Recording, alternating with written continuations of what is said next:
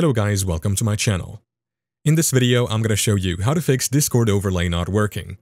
The Discord overlay is a handy feature that lets you see Discord notifications and interact with your friends while playing games. If it's not working, follow these simple steps to fix it. Let's get started. First, make sure the overlay feature is enabled in Discord. To do this, open the Discord app on your computer and make sure to log into your account. Next, go to User Settings by clicking on the gear icon at the bottom left of the screen. Then select Game Overlay from the menu on the left. Ensure that Enable In-Game Overlay is turned on. Next, check if the game you're playing is included in the overlay settings.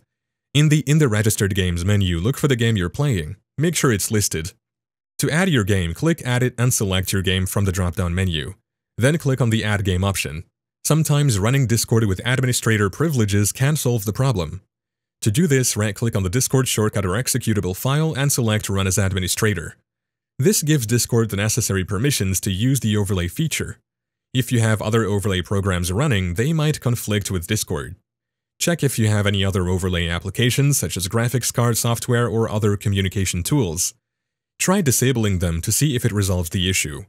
If none of the above steps work, try restarting your PC. Sometimes a simple reboot can fix minor issues with software and settings. And that's it.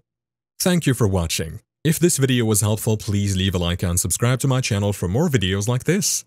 And click on that notification bell to never miss an update.